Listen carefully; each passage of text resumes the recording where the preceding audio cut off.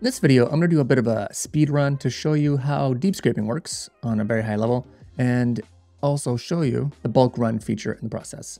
So the final end result will be something in Airtable like this. Companies, got a list of companies here, and then deep scraping to get the URL and the status from this website here, Y Combinator. So I've gone to the AI tag here and these companies right here. When you click into them, they've got acquired and the URL. And that's not something available from this page. So you do have to go into this detail page. So I'm going to show how to get these companies and the details both into Airtable. Let's do it.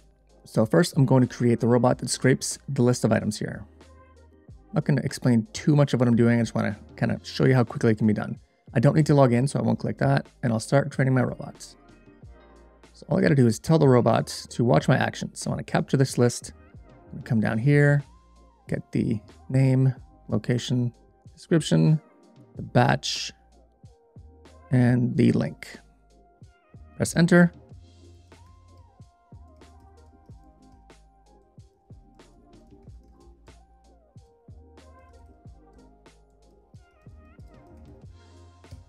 All right, call this companies. Nope, click in, and then call it companies.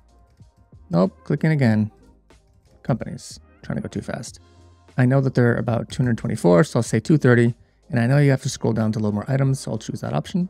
Capture my list, finish recording. Keep this default name for the robot to make things quick. And while that's running, let's go build the second robot. The one that will get just a couple of pieces of info from here. So we'll build a new robot, extract data from this page. Don't need to log in again, start training.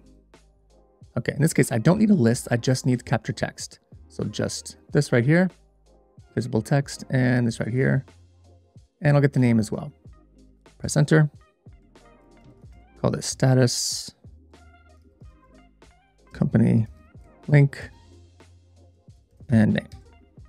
And finish recording that. All right, so now we have two robots going. So this one here is done.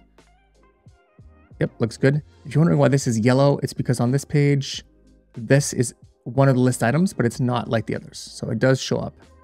Say, yes, this looks good. All right, and let's pop back over here. Oh, I didn't save this one. Whoopsie. Save that. While that's running, I'll show you that to get deep scraping happening, I'm just going to go click in here. I'm going to download this CSV. And I'm actually going to go back to Airtable here in a different base altogether and show you why there's only one table here and not a second one. Company is gone. That's because I'm going to import it from a CSV file, upload what I just downloaded. This saves me the trouble of having to use any sort of automation or integration to get these in there, because why not? It's a simple upload. Create a new table. Yep. I'll change one thing here. I'll make this URL since that's what that is. Let's import it and rename it to companies. Okay, so we're already part way there. We've got the companies, and now I just got to get the company details over here. So this one is now done. Let's finish the setup. Okay, so now what do? Well, we go to right here. This is the robot that got the list of items. We downloaded that CSV. So now to bulk run here, we simply re-upload what we downloaded. And we tell it which of the fields is the URL to go to the detail page. So we have to select the column, and it is the detail page right there. Easy.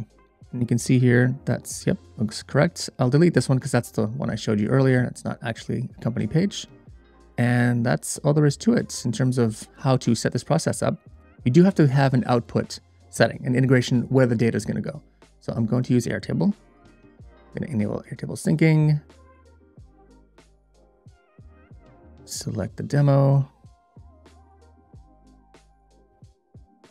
Status, company, link, name. So I do want to make sure name, URL, status. Okay, so I'd name them a little bit differently. Okay, so status URL name is what I've named them. So just to make sure they go into the right place. All right, and we'll activate the integration and run these tasks. Yes, I'm sure. Okay, so this will take a bit because there's a lot of tasks to run, so I won't make you watch it, but I'll pause this and come back when that's done loading and show you the end result. Okay, and we're back. These are now done. I'll go to the oldest to show you. Yeah, so less than 10 minutes. So less than 10 minutes to run that bulk run. And the video up to that point was less than 5 minutes. So less than 5 minutes to do the work, and then you walk away, go make yourself a coffee, go call your mom, go do something, let the dogs out, and come back, and you've got yourself all those details in a different table in Airtable. Now, I did make one mistake. This is called company details, and on my integration here, I did not, this was an oversight. I did not say that this was called company details. So it put into a new table, no big deal, captured text. I'll just delete this one. It's not the biggest deal. You can technically start with nothing, pre-built at all, and it'll still work, just like this. So what you could do to make this cleaner is you could hide this, you could hide this one, and maybe drag this over here. All right, so name, status, URL, and you got the companies over here also. You can, and I'll show this in a different video probably to save some time here, you can link these two such that the URL and status would show up in this one, so you wouldn't have to go back and forth. But that is a topic for a future video, and that's all there is to it. That's how you do deep scraping, to get list of items in one place and then go into the detail pages to get some more information and do a bulk run to get it all into a data storage place like Airtable or Google Sheets. So hopefully you found that helpful, and we'll see you in the next one.